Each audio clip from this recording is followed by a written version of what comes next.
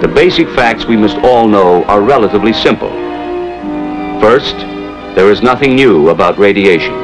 It has always been with us. What is new is the vast amount we would be exposed to as a result of nuclear explosions.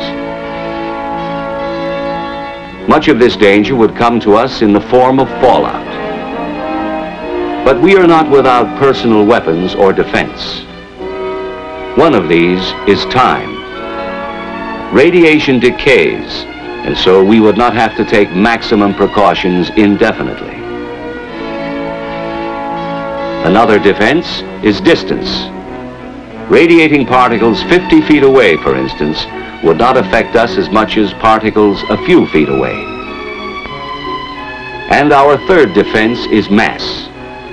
Any material with enough weight will keep the penetrating rays from hurting us. The greater the weight of the material between us and the particles, the safer we would be.